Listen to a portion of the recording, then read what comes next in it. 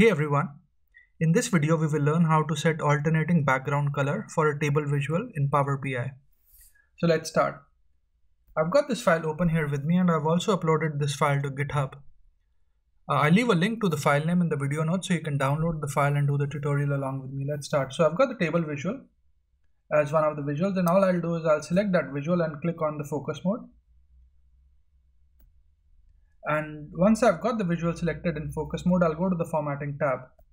So mostly your fields tab will be selected. Go to the formatting tab, and then under the formatting tab, go under values,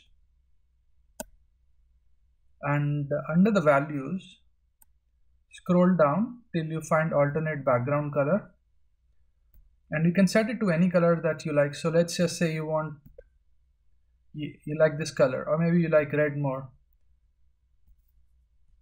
or some other color that you want to set. Well, it definitely does help you in terms of viewing the separate rows one after the other.